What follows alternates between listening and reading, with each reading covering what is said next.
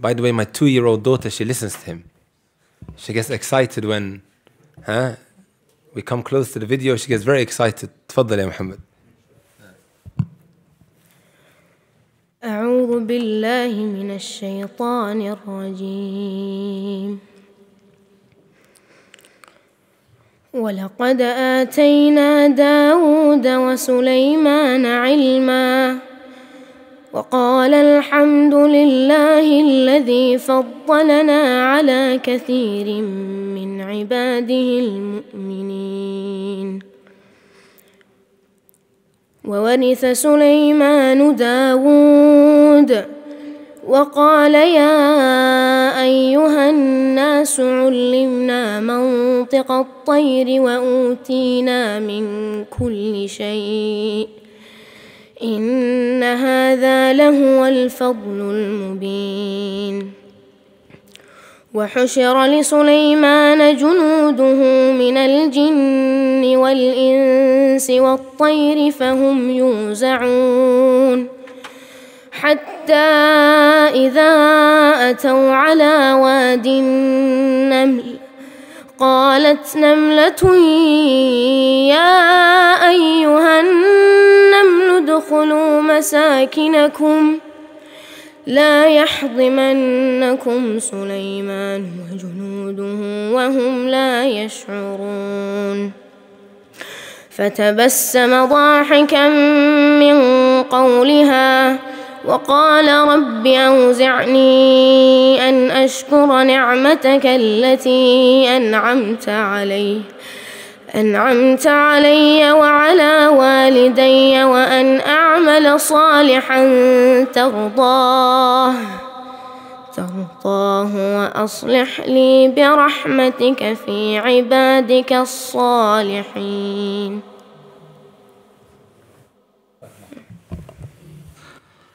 MashaAllah, barakallah feek, my dear brother, may Allah Azza wa Jal make you from the people of the Quran. Ameen. And may Allah Azza wa Jal give us all the inspiration to be from the people of the Quran and connect us to His book. Bismillah wa alhamdulillah wa salatu wa salamu ala rasulullah wa ala alihi wa sahbihi wa wala. Firstly, assalamu alaikum wa rahmatullahi wa barakatuh. I wanted, before we start in today's topics, just kind of recap a little bit why we actually presented this opportunity of hot topics and the opportunity for people to ask and answer their questions. Asking questions is a huge element of knowledge. As a matter of fact, Al-Imam al-Zuhri rahmatullahi alayhi, he said, Al-ilmu khaza'in wa taftahuha al-masail.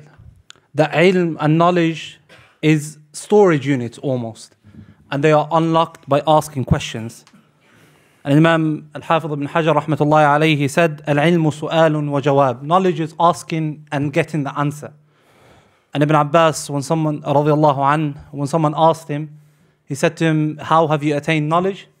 He said, by two things, بِلِسَانٍ سَأُولٍ وَقَلْبٍ عَقُولٍ. That by a tongue that asks and is persistent in asking. And then the second thing, by a heart that is accepting and understanding of that which is being asked. And the scholars detailed and spoke about the etiquette of how you should ask questions, what questions you should prioritize. And from it is Abdullah ibn Mas'ud radiallahu anhu. He said that it's about the importance of asking questions that are relevant. إِذَا أَرَادَ اللَّهُ بِعَبْدٍ خَيْرًا سَدَّدَهُ وَجَعَلَ سُؤَالَهُ عَمَّا يَعْنِيهِ. That if Allah Azza wa Jal wants good for a servant of His, He guides him to ask the questions that are relevant to him. Rather than, مثلا, someone that's a brother facing issues that are related to brothers, asking about the rulings of hijab, and he doesn't have any mahram that he relates to them, just out of curiosity, and forgetting that which is important. So there's also, in terms of starting by asking that which is important to you and yourself, and what is relevant to you. And also one of the etiquettes of asking is appreciating those that you ask, and also choosing your word in asking, and asking in the best manner. And one of the Imam Maymun ibn Mahran, he said, Husnul mas'ala nisfu su'al. The way you ask and your question being good is half the question, and the way it's worded is being good. So this was the opportunity, and this is why we actually went with, we could have decided to do any series, anything that is going to get people in terms of the Day of Judgment and these sort of things, but we wanted something that's an opportunity for people to ask and answer their questions. And alhamdulillah, so many questions come on a weekly basis, and there's only so many that we can select and go through. and it's a limited time that we have with our mashayikh, and we appreciate all of the time that we have with them. And alhamdulillah, today we have our first returning guest to the Hot Topics, Ustadh Abu Taymiyyah, hafidhahullah. Assalamu alaikum wa shaykh, wa ahlan wa sahlan bik. Wa barakatuh. Before Ustadh Ubaid starts throwing the questions, I just want to say the following. The fact that we have so many brothers, uncles, elders, all attending the masjid while the World Cup game is going on, it is something that is worth mentioning. May Allah Azza wa Jal bless every single one of you. Ameen. We know that the shabab especially are obsessed with football. So for you to sacrifice Messi and his Argentina to come to the masjid, it's indeed something that should be commended. May Allah Azza wa Jal bless you all. Ameen. Right? I've been giving small little reminders at the masajid, even in Makki Masjid. Today after the Jum'ah, I decided to grab the mic to remind them of the following. I don't want to go into, because I know one of the questions he wants to ask me is, what is the ruling on watching football? I'm not going to answer that. Right? I don't want to go into the ruling itself. However, one thing that we all agree on, my brothers and my sisters, is the following. When the World Cup game is going on, and then the time of the salah kicks in, it's a difficult one, huh? Or is it really difficult? Right? Allahu Akbar, Allahu Akbar. What does that mean? Allah is the greatest. Allah Azza wa Jalla is the greatest. When you continue to watch that game, and you know you should be attending the masjid, every day you pray in the masjid, right? But you choose to continue watching Neymar, or Mbappe, or Kane. Sahih? I know, brothers. I'm very well up to date with what happens in the world. I'm not outdated. You choose to watch these disbelievers. Even though you're not going to say with your tongue that Neymar is greater than Allah, what are you actually saying with your limbs? Let's be honest here. Bilisan al-hal, with your limbs that you're saying that, let me continue watching you, Allah, keep waiting. Let me finish, and then I'm going to come to you later. Agreed, brothers and sisters? When you hear Hayya ala salah or Hayya al falah, right? Hasten to success, right? The interaction with your Lord. Can Nabi sallallahu alayhi wa sallam يقول, the Prophet sallallahu alayhi wa sallam would say, right? إن أحدكم إذا قام في صلاته فإنه يناجي ربه. Right? When one now stands up in prayer, he's interacting with his Lord. Sahih? He is interacting with his Lord. It's an interview between you and Allah Azza wa Jal. When you go for a work interview, let's be honest, brothers and sisters, you go suited and booted, looking absolutely slick. If you normally don't have a shower, right, you're going to have a shower that morning. Sahih? Looking absolutely slick. Your hair, Shah Rukh Khan, right? You're going to make sure that you look very, very good. You're rehearsing how to respond to the questions that the interviewer will most likely ask you. You're focused and concentrating. Sahih? This is the meeting with your Lord, my brothers and my sisters, that you are putting on hold. Sahih? Let that sink in for a moment, my brothers and my sisters. And I'm sure a lot of us, we are better than that. And the fact that we all chose to sacrifice Messi in Argentina. They are playing against the Netherlands. I'm from the Netherlands, and I can see a lot of you guys are from the Netherlands as well, especially if you're from Somalia.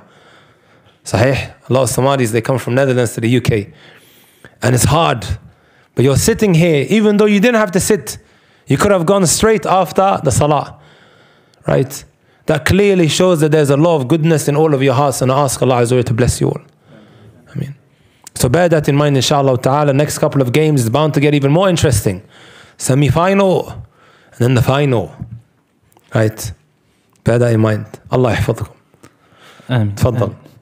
Barakallah feek. Inshallah, I'm going to get straight into it. One of the things that we've seen as a rising trend amongst young people and amongst just generally the UK is vaping, vape pens. This is something that I've been wanting to ask various speakers about, and one of our speakers actually gave his take, but I wanted to hear from you as well. I feel, mashallah, you're much more connected to the youth and see and understand. And I'm sure you've seen the rise in the number of youth that use it. There are reports of kids as young as 7 and 8 being addicted to these things and using them in primary schools. What is the ruling on vaping? الحمد لله رب العالمين وأصلي وأسلم على المبعوث رحمة للعالمين بعثه الله شاهدا ومبشرا ونذيرا وداعيا إلى الله بإذنه وسراجا منيرا. I should have said that before, but I was itching to speak about football. Wallahi, brothers and sisters, the new pandemic, right, is this issue of vaping. Not so long ago, I did a program and I was absolutely flabbergasted, shocked to the core. In Masjid Alfurqan, Leicester, right? They had their monthly sleepover and I happened to be in Leicester. And alhamdulillah, you know, it was a beautiful opportunity to, for once, you know, engage with the youth over there. Because normally every Fridays I'm giving a khutbah somewhere around the country, but that week I was in Leicester and it happened to be on the same night when they were sleeping over. So we had a session and I was absolutely shocked. Oh parents, please give a moment out to really ponder about what I'm about to say. One of the kids, you know what he said to me? He said 95% of kids in year 7, they are what? Doing the vaping. Allahu a'lam whether the figures are actually accurate or not. But when I asked the rest of the students who were there, is that true? They were like, yes. You know, sometimes you ask someone a question and he thinks like that. No, they were all like, yes, yes, yes, yes. Sahih. Everyone is doing it. This was their response. They've even become extremely creative in how they hide the vapes. They would put it, you know, when you have a hoodie and you have that, what do you call it? A string? They would put it inside there.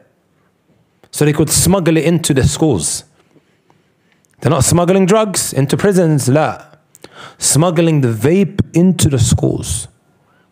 Also now it's being smuggled through pencil cases.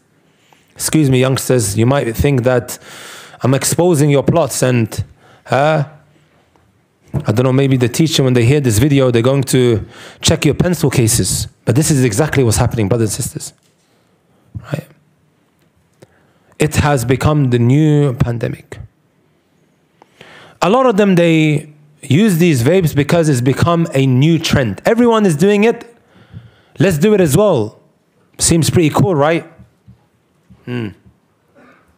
So for the last week or so, I was trying to really figure out some practical steps because a youngster is asking me, how can I advise my friend? He's in year 7 and he's constantly messaging me on Instagram. Did you find the answer? Did you find the answer? Did you find the answer? What can he do? These are the following solutions that I could maybe, inshallah ta'ala, suggest. Right?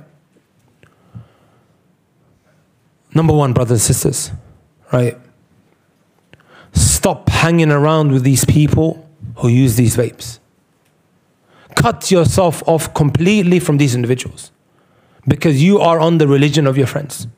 He's doing it, or because it's cool, let me go and do it as well. Right? You have to identify the root cause as to why you may be doing a certain act. And a lot of the time, it is because everyone else is doing it. Right? Be a leader, stop being a follower, brothers and sisters. We are in need of leaders. Right? We are in need of those who set trends, positive ones. Not people who are just like sheep. Oh, he's doing it, let me go do it as well. And when you're someone, my brothers and my sisters, who sets a positive trend, you will be respected in the eyes of the people, Muslim and non-Muslim. As opposed to someone who's just like a sheep. He does it, I'm going to go do it as well. You know, a hadith comes to mind. When one is placed inside of the grave, right? إن العبد إذا وضع في قبره وتولى عنه أصحابه وإنه ليسمع قرع نعالهم. After you are placed inside of the grave, and those who dropped you off have now left, you will hear their footsteps walking away. فيأتيه ملكان فيقعدانه 2 angels will come to that individual and they sit him down. فَيَقُولَانِ لَهُ, and they will say to him, مَا كُنْتَ تَقُولُ فِي هَذَا رَجُلٍ, what did you used to say about this man? Meaning the Prophet ﷺ. You know what his response would be? سَمِعْتُ النَّاسَ يَقُولُونَ شَيْئًا فَقُلْتُ. I heard the people say something, so I said it as well. Right? I heard the people say it, so I said it as well. Whatever the people were saying. You know what's going to happen? Right? An iron hammer is brought. فَيُضْرَبُ بِمِطْرَقَةٍ مِّنْ حَدِيدٍ. In between his eyes, smashed. فَيَصِيحُ صَيْحَةً. Right? He will scream. Everything will hear it. Except الثقلين, the jinn and the ins. You can clearly see, my brothers and my sisters, that everyone was doing so I done it as well. And look where it got him. Right? What I strongly advise my brothers and my sisters who may be trying their utmost best to stop this vaping is to sincerely make dua to Allah Azza wa Jal from the bottom of your hearts. You know Ibn al-Qayyim rahmatullahi alayhi in his kitab Ad-Da' wa Ad-Dawa, the spiritual sickness and the cure, he says, Ad-du'a min anfa'il adwiya. Oh, وَمِنْ أَنْفَعِ الْأَدْوِيَةِ الدُّعَاء. From the most beneficial of cures is what? Ad-du'a. Sometimes we look at the concept of dua, wallahi, ya inshallah. And when he makes dua, it's half-hearted. His heart is not there. No, my brothers and my sisters, when you do it from the bottom of your heart, and you have conviction in Allah Azza wa Jal that He's going to respond to you, He will respond to you. Right? Messenger sallallahu alayhi wa sallam, he told us in a hadith, right? Hadith Salman al-Farisi, I believe it was. إِنَّ رَبَّكُمْ حَيٌِّ كَرِيمٌ يَسْتَحِي مِنْ عَبْدِهِ إِذَا رَفَعَ يَدَيْهِ إِلَيْهِ أَنْ يَرُدُّهُمَا سِفْرًا. Allah is too shy and He's too generous that when you raise your hands up to Allah subhanahu wa ta'ala, that He sends you back empty-handed. Ad-du'a, brothers and sisters. I can say with hands on heart that dua changed my life. And I really, really want you guys to take this opportunity as well. If you're not someone who's making dua, then what I can say is that you are missing out. Of course, there are points that prevent your dua from being accepted, right? That should be taken into consideration. If you want an accepted dua, Ibn al-Qayyim rahmatullahi alayhi couldn't have put it any better. I've explained it on my YouTube channel. It's called The Spiritual Sickness and the Cure Part 1. I took that passage from Ad-Da' wa Ad-Dawa and I just explained it. How to get your dua accepted, brothers and sisters. That's what number 2, right? Number 3, my brothers and my sisters. If you can wake up in the last third of the night. The Messenger sallallahu alayhi wa sallam, he said, عَلَيْكُمْ بِقِيَامِ اللَّيْلِ فَإِنَّهُ دَأْبُ الصَّالِحِينَ مِنْ قَبْلِكُمْ. Upon you is the night prayer. Indeed, this is the way of the righteous before you. What does it also do? وَهُوَ مَطْرَدَةٌ لِلدَّاءِ. It removes, right, sicknesses. Whether they are physical sicknesses or spiritual sicknesses. Many of those who are messaging in, right, they have now become addicted. He doesn't want to do it anymore. It feels like now it's become what? Something part of him and it's killing him. He doesn't want it anymore. It all started as a cool trend. Everyone's doing it. Let's go and do it as well. Up until he became addicted. You know what's so shocking, my brothers and my sisters? I came across these stats, which I want to share with you guys, inshallah ta'ala. There was a survey that was done. It's called the Truth Initiative Survey, right, which showed a link between quitting nicotine containing e-cigarettes and improved mental health outcomes. Wallahi, brothers and sisters, I've never seen, from the time I started giving da'wah up until now, a rise in mental health as it is at this moment in time. It's gone through the roof. Mental health. Every other person that you meet, he's saying that I'm suffering from mental health. Right? These are the kuffar who are saying what? That there is a link between the two. The Sharia tells you anything that harms you is haram. And without a shadow of a doubt, this is harming a lot of people. Now look at the connection, right? They said 90% of those who quit said they felt less stressed, anxious, or depressed. 90%. 47% of respondents who quit vaping reported that when they quit vaping, they felt more in control. What are some of the other practical solutions? I think we're on number 4, right? Reach out for help. Reach out for help, my brothers and my sisters. When you fall sick, right? What is the common thing to be doing? You'd go to the GP, right? Oh, I've got this ailment, I've got this sickness, please help me out. This is also a sickness, and you need to reach out for help, right? It may well be that you have to speak to some of your relatives to help you through this journey, right? And I ask parents who are here to be a bit understanding. All the kids are doing it. What are we going to do? Are we going to kick them out of the house? Let's be a support system. If this is the child who's now actually suffering from this addiction, also join a quit vaping program. Right? There are programs. You Google it, you may come across some programs that inshallah ta'ala will be extremely, extremely beneficial. Right? Join it. There's nothing taboo about it. We are sick. Let's find the solution for it. It's one thing, my brothers and my sisters, identifying the problem. It's another finding a solution. First, you have to accept I am sick. Right? Stop being in denial. I need to do something about it. Are you going to wait till you become mentally disturbed? Later on down the line, it begins to affect your personal life. It begins to affect your marriage, your relationship with people. Is that what you really want, my brothers and my sisters? I've seen enough people like that. And a lot of the time, the root cause for it was, like we said, doing things that are harmful to your body. And it has consequences, whether it may be weed, which has consequences long term, right? Alcohol. May Allah Azza wa Jal bless you all. Ameen. Ameen. So moving on a different direction, subhanAllah, like now that we're in the winter. Time is finishing, huh? Hey, tafadhal. Last time I think we were here for 1 hour 20 minutes, and if you guys are lucky, you probably make it to the penalty shootout if it makes it to there. So until then, we're here. Allah bless you guys, brothers and sisters who have also attended sisters as well.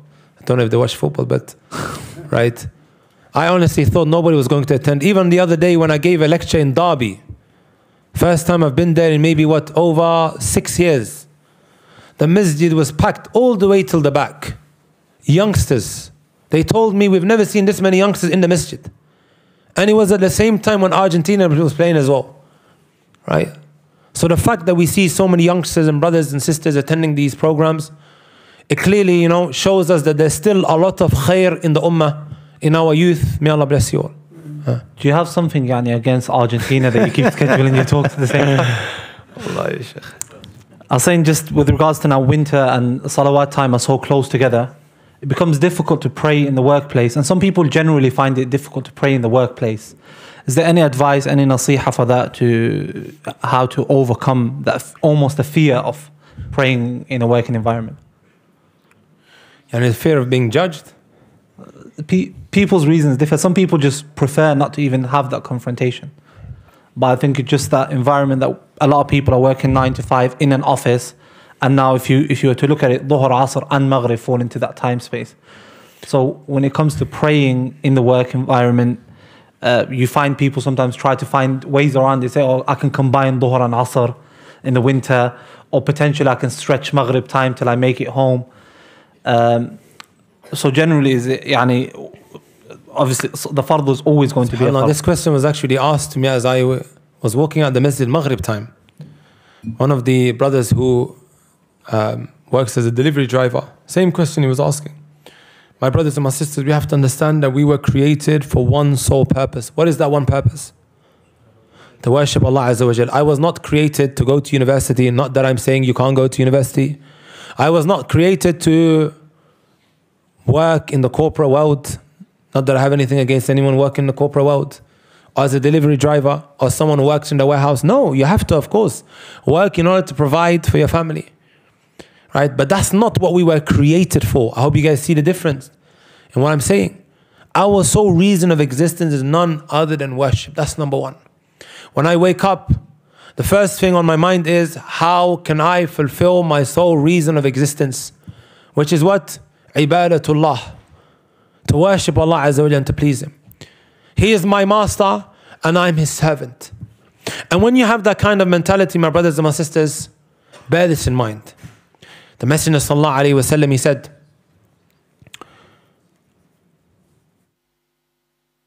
نعم من كانت الدنيا همه فرق الله عليه أمره وجعل فقره بين عينيه ولم يأته من الدنيا إلا ما كتب له. Whoever makes the dunya his main priority, Allah Azza wa Jal will make his affairs fall apart. Yes, Allah Azza wa Jal will make his affairs fall apart. Constant issues. وَجَعَلَ فَقْرَهُ بَيْنَ عَيْنَيْهِ. Allah Azza wa Jal will place poverty in between his eyes. It could be that you end up just living in this box life where you constantly keep losing whatever you're making. Or, my brothers and my sisters, another type of faqr, poverty of the heart, where you become empty, right? There's never ending box life that just keeps going in circles and circles and circles, and I don't seem to be getting anywhere in life. And the only thing that you're going to get from the dunya is what was written down for you. But look at this other person who has tweaked his mentality and his thought process about life in general. He says, وَمَنْ كَانَتِ الْآخِرَةُ نِيَّتَهُ جَمَعَ اللَّهُ لَهُ أَمْرَهُ وَجَعَلَ غِنَاهُ فِي قَلْبِهِ وَأَتَتْهُ الدُّنْيَا وَهِيَ راغمة. Or dunya. Whoever makes the hereafter his main priority, his main focus. He wakes up, first thing on his mind is, what can I do now to get closer to Allah Azza wa Jal? That doesn't mean that you're going to forsake your responsibilities and your duties as a father. Right? No, I'm not saying that. There's no harm taking from the dunya that which is going to aid and assist you hereafter. Absolutely nothing wrong with that. But when you just tweak the way you think, your thought process, Allah Azza wa Jal will take care of everything for him. جَمَعَ اللَّهُ لَهُ أَمْرَهُ. And Allah will place richness in his heart. وَجَعَلَ غِنَاهُ فِي قَلْبِهِ وَأَتَتْهُ الدُّنْيَا وَهِيَ راغمة. The dunya will be dragged to him. The dunya will be dragged to you. Things will come your way which wasn't even expecting. Where did this come from? Subhanallah. And most importantly, you have that richness. Right? You have that contentment in your heart which can't be bought with money. Many people that I speak to, my brothers and my sisters that are working 9 to 5, they are all complaining about the same thing. He says, make dua for me. Wallahi, I feel like this. And he's doing this with his hand, meaning I'm empty. This box life, every day doing the exact same thing. Right? And then subhanAllah, it's not rocket science to actually realize what the problem is. It's not rocket science. He is lacking in his relationship with Allah subhanahu wa ta'ala. Right? So now that we understand, my brothers, that my sole reason of existence is what? Allah. To worship Him. And that if I do the right thing, right, then the dunya will be dragged to me. We wouldn't hesitate when it comes to fulfilling our sole reason of existence, which is time of the prayer, I have to go and fulfill my duties. Right? And let me put it this way, and I'm someone who's worked in the corporate world. You guys will be surprised some of the job roles that I've had in the past. Right? When you respect yourself by requesting a place to pray or a time to pray, a lot of the time they will respect you. Right? As opposed to someone who just conforms to what people say. Right? People will respect you. The boss may well respect you. You'll be surprised, my brothers and my sisters, some of the rights that we have as workers. Did you know, my brothers and my sisters, they go out for a cigarette break every 5 minutes? Every 5 minutes, right, they go out for a cigarette break. Sahih? Do you guys see that at work? They are entitled legally for a cigarette break every now and again. And what, you're not entitled to your prayer? When you dig deep, and you do some research, he'll come out with some rights that you were oblivious of. Do your research. Allah Azza wa Jalla tells us, Inna salata kanat ala al-mu'minina kitaban mawquta. All the salawat have been given its prescribed time. Fajr time has its time. Dhuhr has a beginning time, and it also has what? An end time. You can pray in between that time. No one is saying that you have to pray at the beginning time, even though it is better. It's flexible in that sense, but it has to be carried out in that time. Delaying the salawat, my brothers and my sisters, to outside of its appointed time is from the major sins. It's actually from the major sins. Right? So we have to be praying at its appointed time. Bear that in mind, brothers and sisters. Right? And that's my number one priority, as I was created for that. And when you play around with the salah, my brothers and my sisters, expect everything else to go downhill. May Allah bless you all. Ameen. When it comes to salah, for someone that doesn't pray, how do they practically start praying and start sort of fulfilling the 5 daily prayers at their time? Because I see some stuff online, sometimes you find like people give their own experiences and generalize it as advice. I saw someone on Twitter saying start by one salah, and once you're comfortable, then add another salah. But Islam's got 5 salawat. You can't just pick and choose when you're going to pray what. Well, I strongly suggest that you come to the masjid. When you see people doing a certain act, it becomes a lot lighter on the nafs. Would you guys agree with that? Look at the month of Ramadan, right? And outside the month of Ramadan. In the month of Ramadan, do most of us have any difficulties fasting? Everyone is doing it. It's a hype, right? You'll fast. But then when you have to make up a fast outside the month of Ramadan, can you see how much of a burden it is because you're by yourself? So when you do ibadat collectively, it really is a lot lighter on the soul. Also, when you look at the hadith of the one who killed 99, famous hadith, you guys accustomed with it? What did the scholar say to him? This is after he found a monk. He killed the monk because the monk said to him, oh no, there's no way for you to be forgiven. So killed him as well. And then eventually he ended up at a scholar. The scholar said to him, انطلق إلى أرض كذا وكذا فإن بها أناسا يعبدون الله فاعبد الله معهم. Go to that land. There is a group of people in that land who worship Allah with them. Being around that system really help. So come to the masjid. Do you see at the time of the salah anyone just sitting around doing their own thing? La, people get up and they pray. Right? That's something that I can suggest. Male and female. Right? You see the women, they're going to be at the masjid as well. Especially on Fridays. Worship Allah Azza wa Jal with them. No. Jazakallah khair. A sister's asking, what should she do if her husband isn't praying and is not fasting and is basically not fulfilling the fara'id? What should the sister's position be? What should she do? So the husband doesn't pray? No. Does she have any kids with him? She didn't specify, but we can go back and find that. You guys know Sheikh Abdul Basit? Huh? From Leicester? We was actually speaking about this yesterday. And I didn't know that he was going to ask this question. We was having a discussion yesterday, and I don't know whether the Sheikh is going to be okay with me mentioning his name, but ala kulli hal, my brothers and my sisters, we need to understand that a salah is not like the rest of the obligations. Leaving off the salah is not like leaving off fasting or hijab. And you know, the companions, if they saw a sister not wearing the hijab, they said, oh, maybe she's new to Islam. They had husnul dhan. Someone's not fasting, or maybe sick. Someone not going out for hajj, or maybe he's poor, doesn't have the capability, not paying zakat, incapable. Huh? But when it came to the salah, there was no excuses. And that is because, as the Messenger sallallahu alayhi wa sallam said, huh? العهد الذي بيننا وبينهم الصلاة من تركها فقد كفر. I'm not saying this, by the way. Prophet sallallahu alayhi wa sallam said this. The difference between us and them is the salah.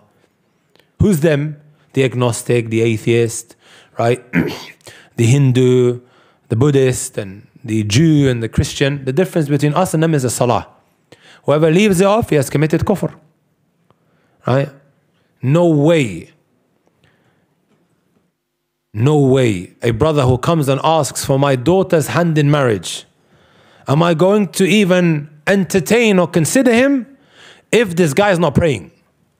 Imam Ahmad rahmatullahi alayhi saw no different between Muhammad, who doesn't pray, and John, the non-Muslim, who's a Christian. No difference between them. Or you know Charlotte, the non-Muslim. I have to specify because last time round I said something like this. The video went viral and people are commenting, oh, I'm a revert, my name is Mark. And then you said Mark. No, I'm not speaking about the revert. I'm speaking about a non-Muslim. Charlotte, Jane, John, and Craig. There's no difference between them and also Muhammad, Khadija, Fatima that don't pray. Imam Ahmad saw them no different. So how am I even going to consider? Sometimes you hear parents saying, oh wallahi, we'll pray later. Inshallah ta'ala, ilahi suhadina. Allah will guide him. But when he's an alcoholic, you shut your door. Which one is worse? Leaving off the prayer or being an alcoholic? Akhi, the sin of leaving on the salah is far worse, brothers and sisters. Right? If you die upon alcohol and you have tawheed, right, you are under the will of Allah Azza wa Jal. Right? You are under the will, under His Mashiach. Allah may forgive him, Allah may decide to punish him. Right? However, when it comes to the salah, you're messing around with kufr, brothers, you're flirting with it. Some scholars, they behold that this guy, you can't even marry him off. Khalas, this guy is a wagal. He's a disbeliever. Right? And because of this hadith, also when the Prophet ﷺ says, "Inna bayna shirki wal kufri tark as-salah." Between shirk and kufr is what? Leaving of the salah. Prophet ﷺ said this. Abdullah ibn Shaqiq al-Uqayli said, "Kanu la yarawna shay'an min al-a'mali tarkahu kufran ghayra as-salah." They never used to see, the companions he's talking about, right? Abandoning anything to be an act of kufr other than the salah. Salah is not a light matter, my brothers and my sisters. Extremely, extremely dangerous, if that makes sense. Right? So when it comes to this matter now, I'm not giving a fatwa. Let's make that very, very clear. A lot of these issues require a discussion with both parties involved. Let me make that very clear. No one walk into this masjid and I said, or quotes me and says, oh, he said, kada wa kada, I didn't say anything. Right? You would have to sit with both the spouses, both the husband and the wife, and you need to do ta'akkud, tathabbut. Sometimes a sister who wants to get married, she says, oh, my father cannot be the guardian because he doesn't pray. MashaAllah. Or he's a fasiq because he watches Al Jazeera. He's a transgressor. All these kind of things that are mentioned by sisters from time to time, may Allah Azza wa forgive them, just so they could overstep the guardian. No, you need to do ta'akkud in all of these cases that I'm speaking about. Is that really the case? They need to sit in front of a judge. قَضَى رَسُولَ اللَّهِ أَنَّ الْخَصْمَيْنِ يَقْعُدَانِ بَيْنَ يَدَيِ الْحَاكِمِ, as Abdullah ibn Zubayr said. The Prophet judged, sallallahu alayhi wa sallam, that both the defendant and the claimant, they have to sit in front of the judge. Go sit next to, or in front of Sheikh Muhammad Ali. Or you have Sheikh Hafiz al-Rahman from Makki Masjid, who is part of the Sharia Council. Go sit down before you request a separation. Right? This is after long periods of advice. You've tried, you made dua, this, that, and then it reaches a breaking point. Something needs to be done. Speak to these people, inshallah ta'ala, but this is a very, very serious matter. Leaving of the salah is not even something that is up for discussion. May Allah Azza wa Jal guide the Muslims. Ameen. We live in a day and age, I think the phrase parenting by iPad has been coined, and there's even marketing strategies, iPad for parents and kids to go together. So I think you see a lot of parents, sometimes it could be labeled lazy parenting, it could be just a cop-out, where they give their kids the iPad and it's YouTube all day and let the child sit on the iPad. Is there any advice that you have for... You know, brothers and sisters, in today's day and age, the child has 3 parents. The father, the mother, and also the iPad or the phone. 3 parents. The mother and the father are no longer educating the child. Because they've become addicted to the phone. Take the iPad, leave me alone. Sahih? And then from the age of maybe 1.5, 2 years, 2.5, 3 years, they become devoted to this iPad that teaches them so much. Wallahi al-azim, my brothers and my sisters. Kids as young as 1 year and 6 months, 7 months, right? They know how to use the iPad. They'll go onto Instagram, they'll click on this. They don't even know what to press. What they want to actually really do, they know what to do. Right? And then they become exposed to all of this from that age. Kids as young as that, my brothers and my sisters, did you know that they pray? Put your hand up if you've seen a 1.5-year-old child praying. Not, of course, walking into the masjid and praying. You guys know what I'm talking about. Have you guys seen a 1.5-year-old praying? أنا شفت. Wallahi al-azim. I see it. Why? Why does the child start praying? Who can tell me? Because he sees the parents praying. I love using this proverb. It's a Somali one.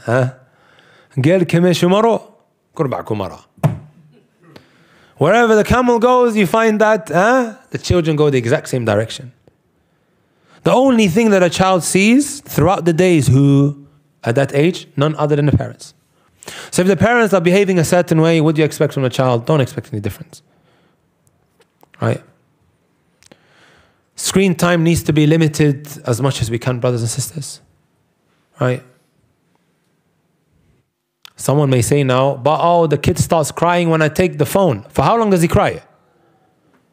What? 2 minutes? 3 minutes? When you give the child time and you start playing with it, you take a book, you'll see it behaving very differently. But when he gets used to the iPad, that's all he wants. It's as simple as that. Today, parents, you hear them saying that this is like, it's a must. Billahi alayk, before the iPads came along, how were the kids living their lives?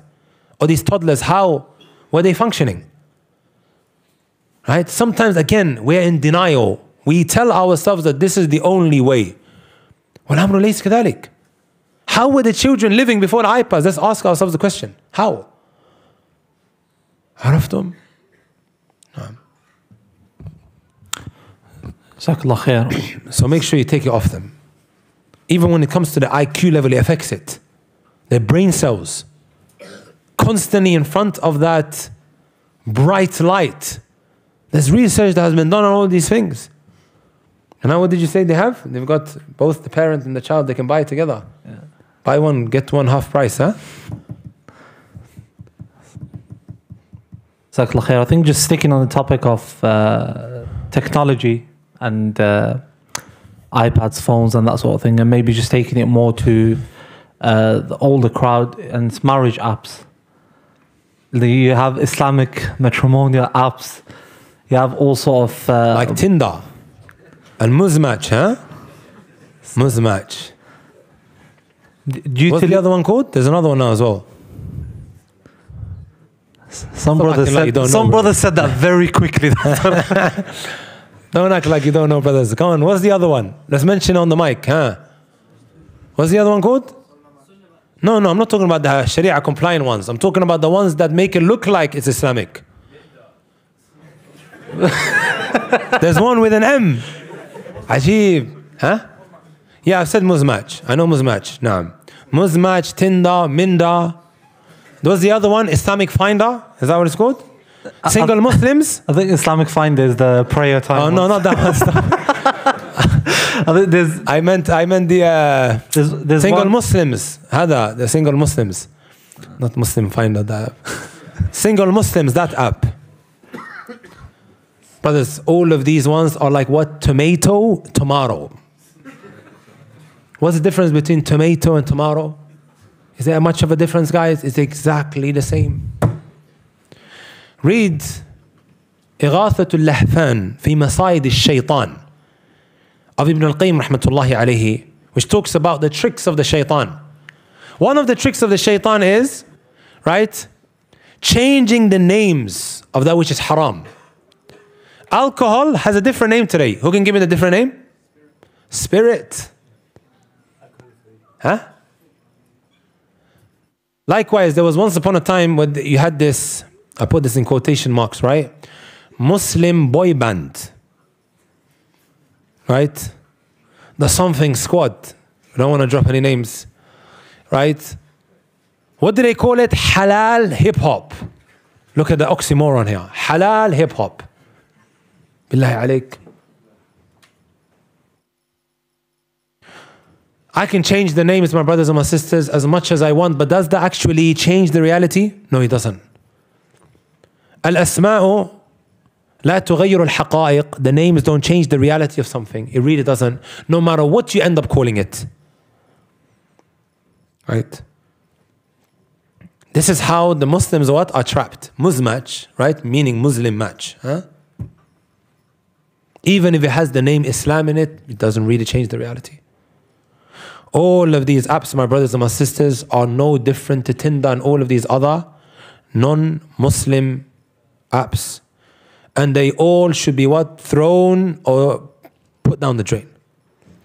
However, you have alternatives. Again, it's one thing, identifying the problem, is another, finding a solution.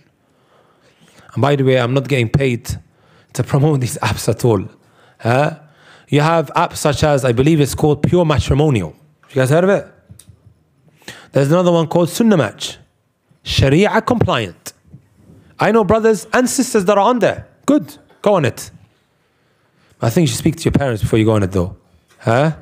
Speak to your parents before you go on it.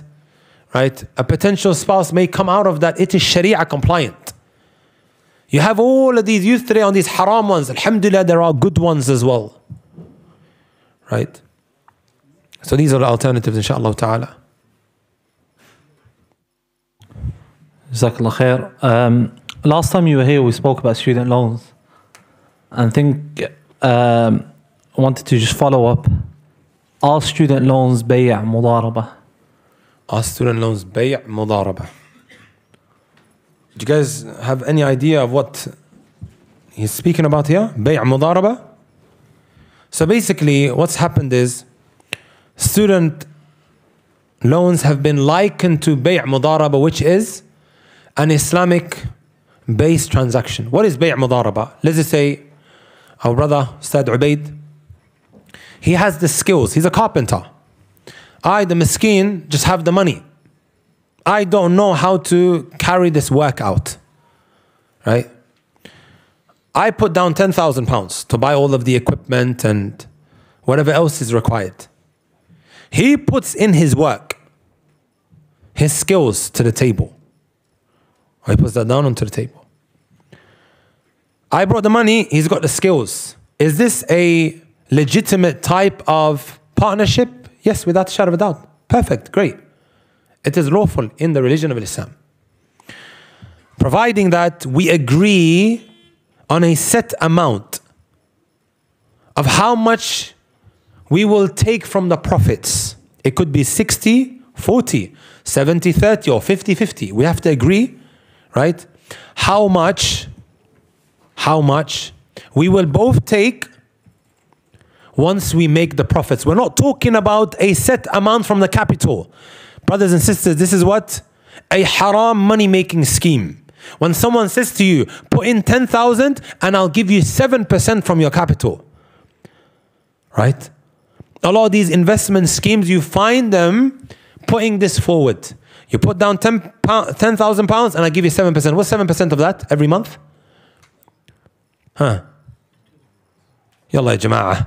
7% of £10,000. £700. Shfikum. It's basic maths. £700 as returns every month. هذا ربا محرم قطعا. It is haram. However, the percentage for the share of profits needs to be from the profits itself. Like if we make, for example, £10,000, we're going to split it 70, 30, 40, 60, and so on and so forth. So this has actually been likened to student loans. Now let me ask you guys, right? For those who have maybe looked into it, is that really the same model? Student loans? When they give you now, for example, £10,000 a year, is this really like bay' al-mudarab? No, it's not. Because at the time you have to agree how much you guys are going to split amongst yourself, and this must be stipulated. Naam. So it's not that. Jazakallah khair. I wanted to ask, and I think just kind of taking it a little bit to a different route, but it's just a yes or no, and I'll follow up. Can someone be possessed? Is this a thing? Yes, of course. Some people doubt the whole concept of, or the whole experience, and Allah Azza wa Jalla obviously knows best. Wallah, you have the Quran, the Sunnah, and you have it happening amongst the people as well. Do you not see it? So, what's that reaction? What is it? If someone's possessed, what should they do? Him having a emotional sit down, or mada? What'd you call it? So I think the question comes up a lot, the element of possession, and there are some people that undermine it. يتخبط الشيطان من المس. Mess is mentioned in the Quran, one becoming possessed. Also Allah Azza wa Jalla says in the Quran, إنما سلطانه على الذين يتولونه والذين هم به مشركون. Even though it's not as sarih as the other, the shaitan only has authority over those who befriend him. Right? And those who commit shirk. How do you befriend the shaitan? By doing the things that he loves. Right? So jinn possession is real, my brothers and my sisters. It happens. People get possessed. When the shaitan takes over them, you start reading Quran on them and they start reacting. Do we not see that happening? That's jinn possession. So if someone's possessed, or they experience something, or they feel like that there is an element of possession, or they are convinced, what should they do? What is it that they should do? If someone is possessed, what should they do? Yeah. طيب. I strongly suggest, my brothers and my sisters, and this is just a very quick answer, right? You have this self-ruqya program that was translated by our brother Ustadh Muhammad Timhambo. That was put together by Sheikh Adil Muqbil, right? That's his name. The famous Raqi expert that resides overseas in the kingdom. He's an expert in this. He's come to the UK multiple times as well. Self-ruqya program. Type that into Google and it comes up. Yes, others may read on you, which is inshallah ta'ala going to impact positively. However, the 3 points that we need to take into consideration in order for this ruqya session to be extremely effective.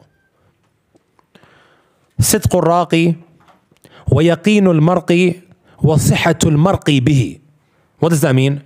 The one who's doing the ruqya is someone who is doing it sincerely. If he's just coming to the house because he knows they're going to be providing ambula, they're going to be providing food at the house, as some may do. Oh, there's going to be food after, let's go. And then they give him a mushaf and then he's reading. أخي الرجل جاء من أجل أكل. This guy wants food. It's not coming from his heart. He's not doing it sincerely. It's not going to be effective, my brothers and my sisters. Here, the sincerity part is very, very important. Sometimes we want to help, so we hire out a raqi to read on some of our relatives. There's nothing wrong with that. But you have to make sure that you choose someone who, inshallah ta'ala, has the good track record. Otherwise, you're going to be wasting a lot of money. وَيَقِينُ الْمَرْقِ. Right? The one who the ruqya is being read on, he must have yaqeen. Certainty that the cure is going to come from Allah. Sometimes you hear a brother who's possessed saying, no, wallah, I want you to do it. I want you specifically because I feel like, you know, you have something. Inshallah. Come. Huh? La ya akhwan. It's from what? Allah Azza wa Jal. You have to believe that. You becoming attached and connected to a human being, thinking that he may well be the core reason as to why you might become cured. This is very dangerous as well, to have this kind of belief. Does that make sense?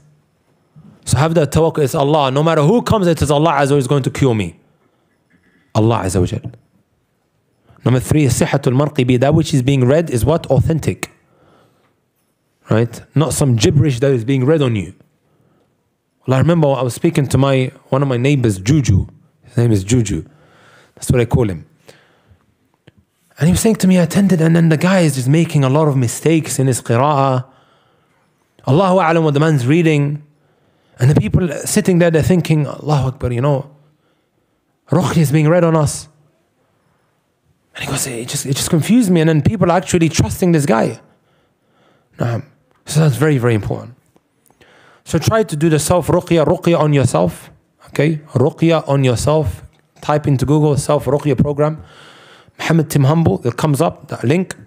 And then he translated something that inshallah ta'ala will be extremely positive.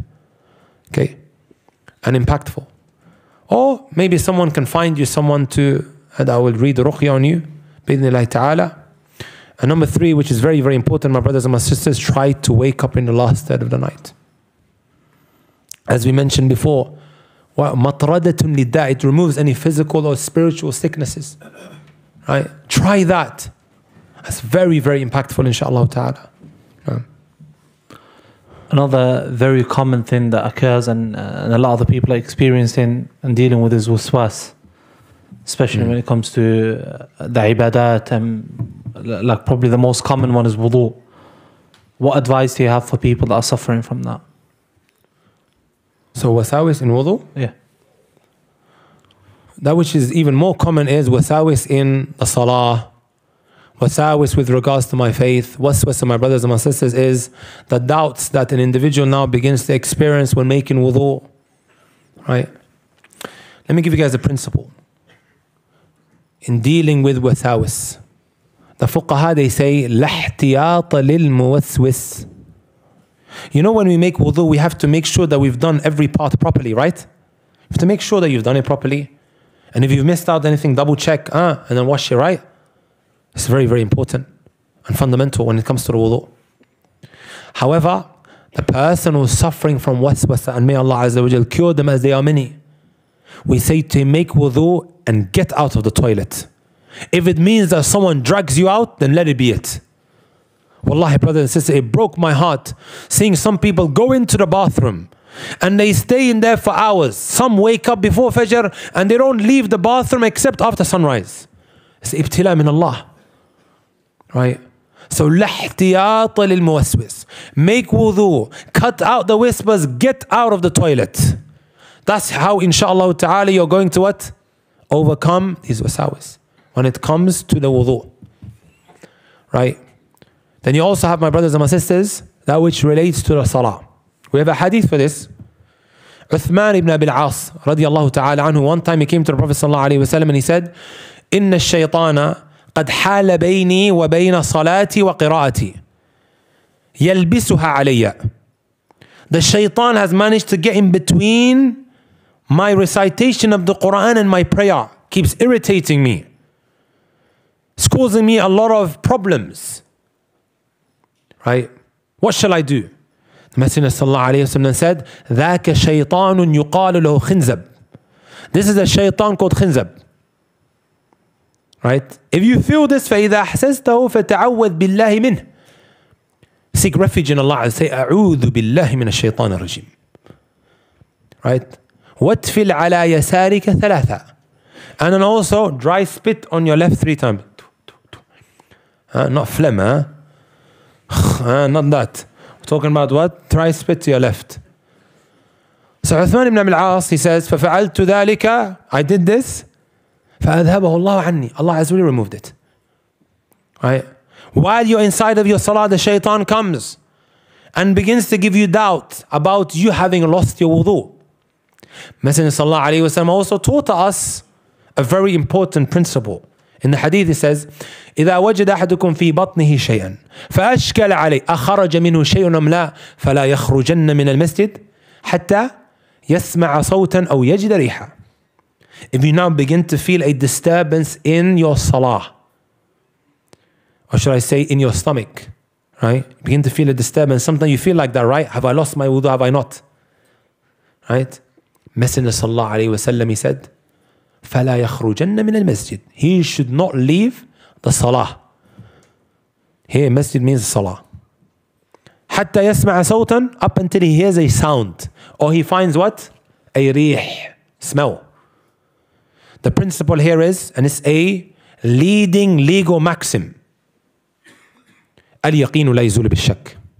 Something that has been established with certainty should not be dismissed due to some doubt that has arisen. What does that mean? Did you not just come out of the toilet and make wudu? You went, you made wudu, and then you started prayer. Has that been fulfilled with certainty, brothers and sisters? Certain, right? We just saw the guy walking out. I just made wudu now.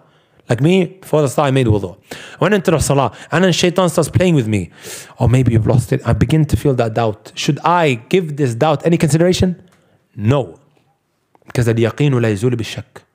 What has been established with certainty cannot be dismissed due to some doubt that has arisen. Does that make sense? And that's not just specific to the salah. It could be outside of the salah. You're doubting, wallah, have I lost it, have I not? You go back to the asal, which is you made wudu, and that's what stands. Very, very handy principle, my brothers and my sisters. So many questions that I receive all the time pertaining to this. And then the third, I think, is, which is very, very common, having doubts about Allah subhanahu wa ta'ala. Right? One of the companions one time came to the Prophet sallallahu alaihi wasallam. He said, "Inna najidu fi anfusina ma yata'adhamu ahaduna an yatakallama bih." Indeed, O Messenger of Allah, we have these conversations with ourselves, and you know, it's something that is really disturbing to mention, right? Or to be vocal about it. We feel very uncomfortable to say it with our tongues, that which we are speaking to ourselves about. The Messenger sallallahu alaihi wasallam, he said, "Wajadtumun, this is what you found?" He said, "Yes." The Messenger sallallahu alaihi wasallam said, "Dhaka sarihul iman." This is the pure pinnacle of faith, or the essence of faith. Right? Shaykh al-Islam Taymiyyah rahmatullahi alayhi, Ibn Taymiyyah, Shaykh al-Islam, he says, right? Al-wasawisu ta'ridu likulli man iltaja ila Allah azza wa jal. These wasawis, they come to anyone who turns to Allah subhanahu wa ta'ala. Subhanallah.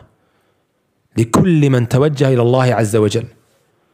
Right? And then he says, فَيَنْبَغِي عَلَيْهِ, upon him is to be firm, to be patient, and to occupy himself with dhikr, with the remembrance of Allah subhanahu wa ta'ala. Right? Whenever he feels that, straight away he starts remembering Allah azza wa jal. In another narration we are told, my brothers and my sisters, we are told that the shaitan comes to you and he says, "Man khalaqa kadha?" Who created this? Who created that? Right? Up until he says, "Man khalaqa rabbak?" Who created your Lord? Messenger sallallahu alaihi wasallam said, whoever experiences this, then let him say, "A'udhu billahi minash shaitanir rajim wal yantahi," and let him cut this out. Stop thinking about that. And turn towards the remembrance of Allah subhanahu wa ta'ala. Right? Even Shaykh al-Islam Taymiyyah was asked, "Inna al-Yahuda wal Nasara," the Jews and the Christians, they claim that they don't suffer from waswasa.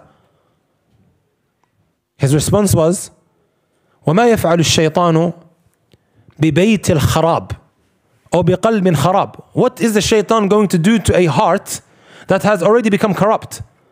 Why should the shaitan busy himself with them? He will come to people of iman, people with faith, always trying to pull you into a shirk and al-kufr. Right? So some of the solutions, my brothers and my sisters, is to rush into dhikr, to rush into reading Quran. Abu Hurairah radiyallahu ta'ala anhu, as reported by Darimi, he says, "Inna al-bayta la yattasi'u ala ahlihi." The house becomes a comfort zone. You know when? Right? In yuqra fihi al-Quran. When the Quran is recited in it. وَتَحْضُرُهُ الْمَلَائِكَةِ. The malaika, they come there. وَتَهْجُرُهُ الشَّيَاطِينَ. And also the shayateen, they will run away from this kind of place. That's when you recite the book of Allah Azza wa Jal. And then the opposite was mentioned as well. وَإِنَّ الْبَيْتَ لَيَضِيقُ عَلَى أَهْلِهِ. It becomes a place that is so uncomfortable. The shayateen, they come to this place. And the angels, they run away from it. إِلَّا يُقْرَأ فِيهِ الْقُرْآنِ. When the Quran is not recited. Al-dhikr, Al-Quran, my brothers and my sisters, right? And also rush into prayer. Rush into prayer. Isn't this what the Prophet ﷺ used to do? إِذَا حَزَبَهُ أَمْرٌ فَزَعَ إِلَى الصَّلَاةِ. He would rush to the prayer. And that will ease, inshaAllah ta'ala, a lot of that which we are experiencing at the time. Are we done yet? Inshallah, we're going to go down to the last two questions. طيب. What minute is the game on, just to make sure that we I'm a joke. You mentioned something about waswas when it comes to religion and people doubting, questioning themselves when it comes to Islam and even Allah Azza wa Jalla. And I think one question that often comes up is we see so much suffering around for Muslims. We see Muslims are targeted. We see Muslims are in in difficult spots in a lot of the Muslim land, being killed,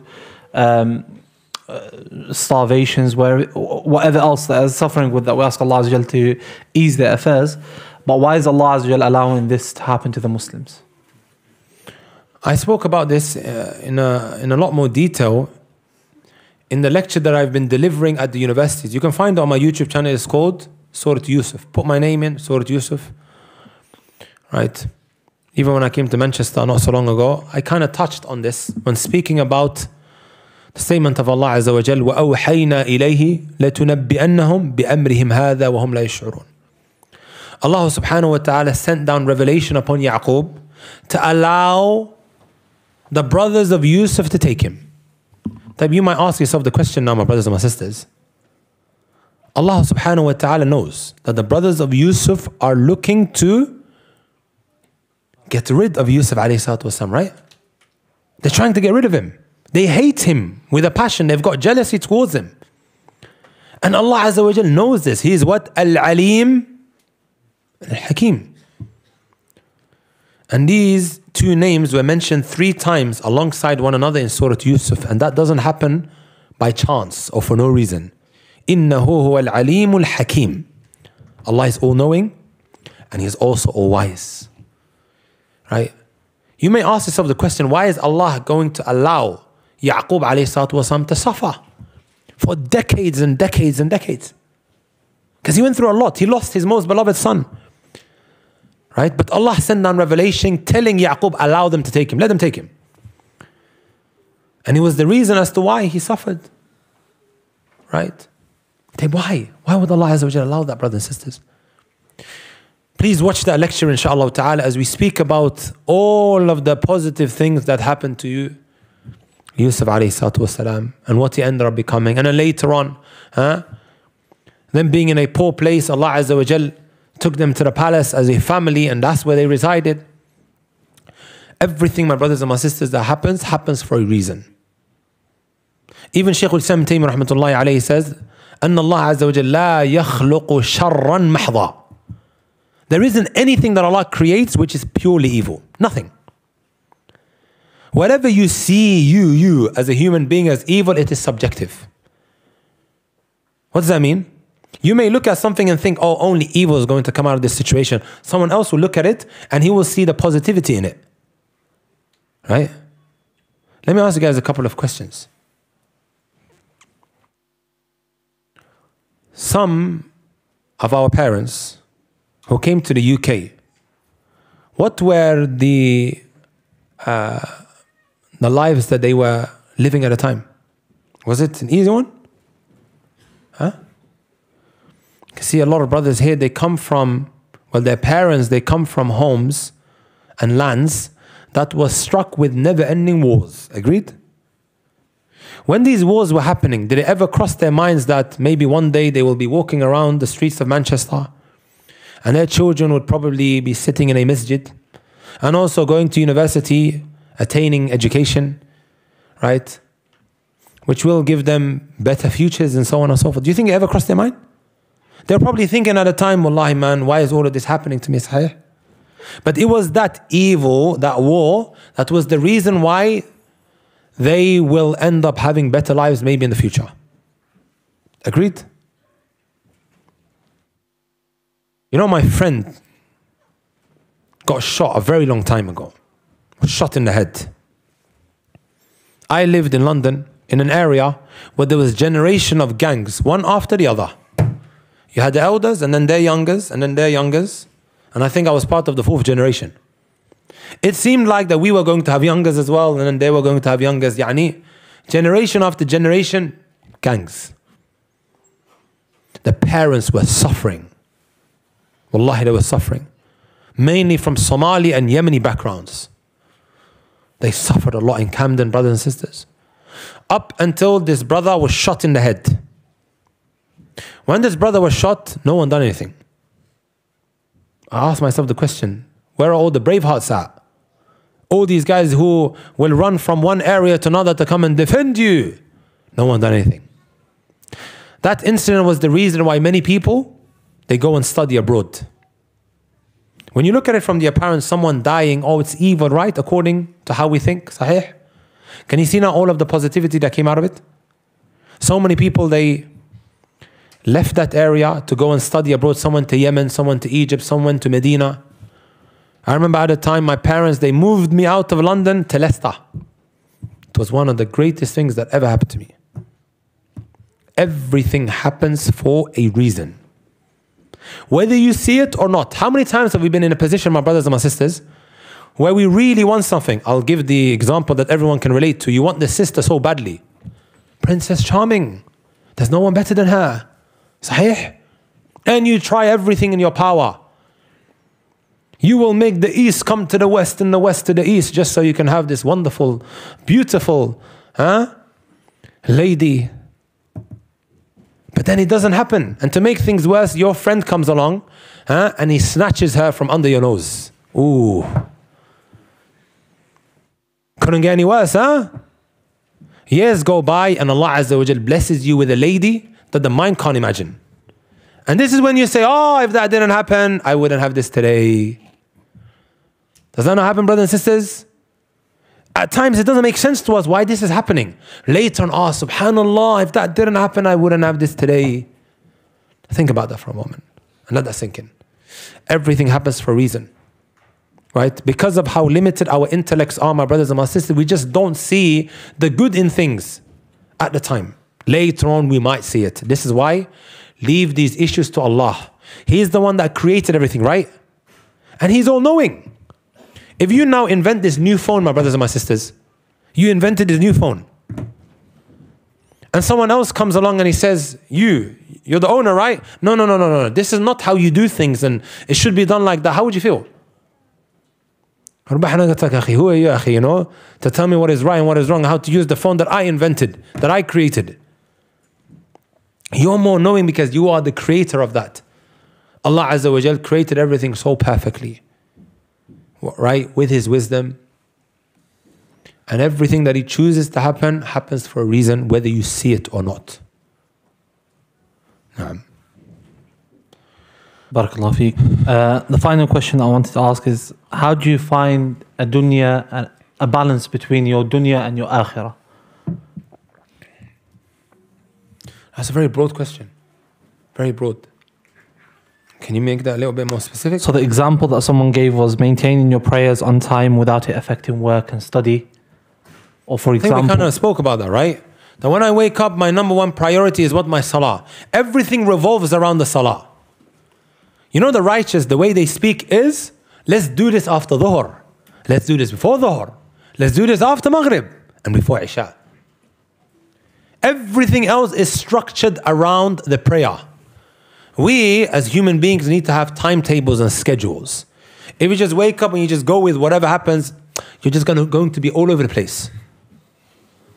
Your salawat is your number one priority. Everything happens around it. Ad-dunya mal'una. Mal'unun ma fiha. This dunya is cursed, my brothers and my sisters. Everything in it is cursed, except a few things. Number one, the dhikr of Allah Azza wa Jal. وَعَالِمًا أَوْ مُتَعَلِّمًا. The one who is an alim, a scholar, and the one who learns his religion.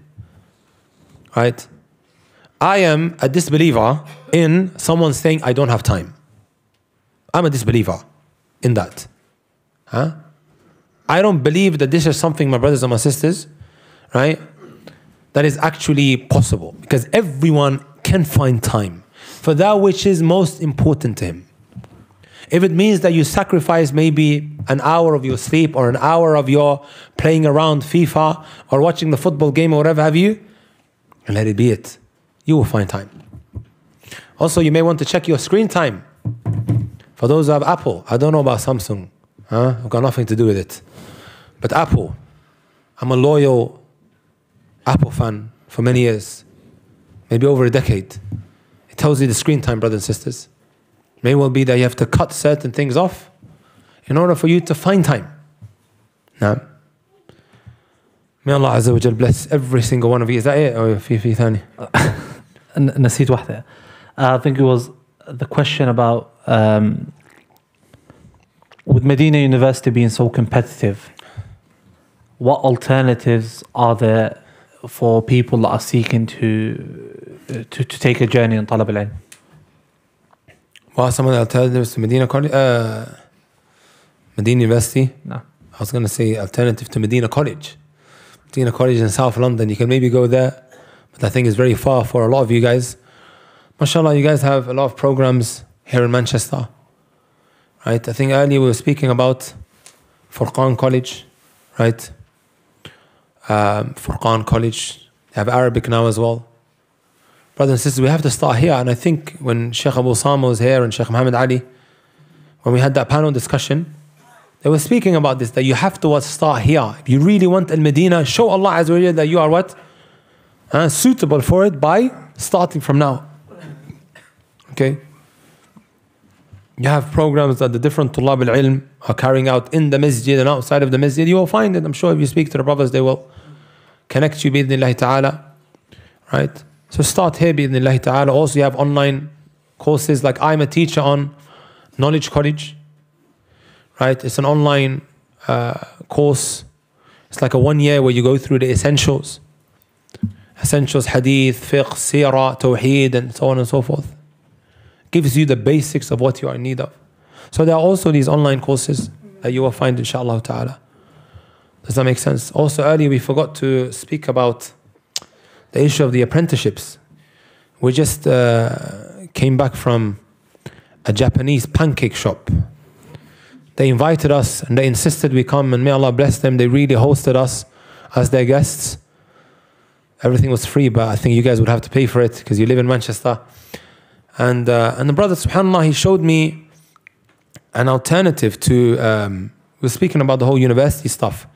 They have these, well, it's not them, they're just the link between the people who are interested and also the government. Government funding for apprenticeships that also come with a degree, صح? Yeah. You do apprenticeship, you work, you learn the trade, and you're doing your degree at the same time without having to take a loan. It's another alternative. By the way, remember I said last time, I'm not saying that it's haram, halal, and whatever have you. That's not my place. However, what I can do is provide alternatives, and apprenticeships are without a shadow of a doubt a wonderful alternative that so many people have benefited from. Even Ibrahim was currently in Medina. Sahih, ya Sheikh Umar. Ibrahim from here, I think what was it, engineering? It was engineering apprenticeship. And he was working, he was earning ridiculous money. And we used to make jokes about his wage. I said, you need to fund the da'wah soon. Huh? Allahumma barik, was it? And now he's in Al-Medina. So he was doing apprenticeship on a very high wage. Now he's gone to Al-Medina. So there are alternatives without shadow of a doubt. I think, was it called Halal Alternative, if I'm not mistaken? It's called Halal Alternatives on Instagram. You type in Halal Alternatives, it has like these blue images and... What's it called that? Yeah. Yeah, Halal Alternatives on Instagram. Barakallah feek, Shaykh. May Allah reward you for your time and bless you. It's a pleasure to have you here again at the masjid, and maybe inshallah we'll have you in the near future, and if Allah Azza wa Jal wills, you move to Manchester and you do your hijrah. You started from London to Leicester. I think now it's time you upgrade. So you're more than welcome here at your masjid. Brothers, can I make a request? Well, I would love to meet every single one of you, kiss you and hug you and whatever have you. Right? My wife's actually still in hospital. She gave birth 2 days ago, and I was so close to cancelling this program, but I know Sheikh Muhammad Ali would have slaughtered me. Right? She's still in hospital, and there was a bit of a complication with my newborn, right? And I have to shoot off. I really do. And my daughter now is being looked after by someone else, my second daughter, or the first, the older one, Taymiyyah. So I'm really going to have to show off. I know there's always brothers that have questions after. I don't know why they don't ask it, but they always ask it at the end. If we can do it, inshallah, next time, I will be coming back on the 1st of January, right? 31st is it? Oh, sorry, I'm not allowed to expose the dates. So the Sheikh is giving it away, so we may as well give an exclusive. Inshallah, the Alfurqan, Masjid Alfurqan Winter Conference is coming up, inshallah. on the 31st of December and the 1st of January. The post and the details are going to be released over the next few days. There's going to be a few speakers. Can you guys guess the first one? Just checking if you're paying attention. Jazakumullah khair all for listening. So inshallah ta'ala, when I come then, I'll be there for the whole day. And I'm teaching a book as well and some other lectures. We're going to go through feminism part 2 as well. We went through part 1, alhamdulillah, it's blown up. I've had feminists message me saying that they've repented to Allah. The video has over 100,000 views on my channel, alhamdulillah.